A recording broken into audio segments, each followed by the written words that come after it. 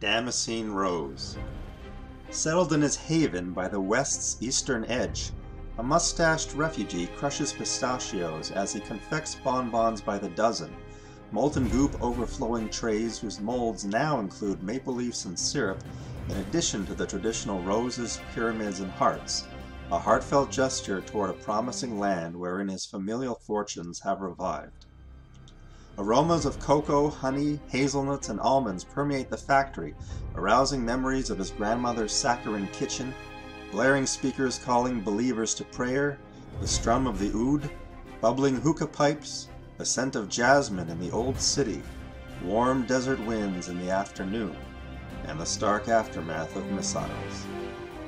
The recipes, gourmet and carefully guarded, once the envy of Syrian rivals, have adjusted.